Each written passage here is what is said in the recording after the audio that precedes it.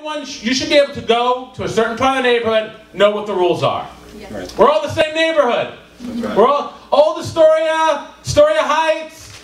We're all got that name Astoria in it. Yeah. So it just should make sense that we have one unified rule for an entire community, so no one's confused, everyone gets the street cleaning they need, and that, you know, we're all one neighborhood. Because you know what, when we go out there today, for those who don't live in the neighborhood and those who do live in the neighborhood, we're not going to be able to tell the difference. Right.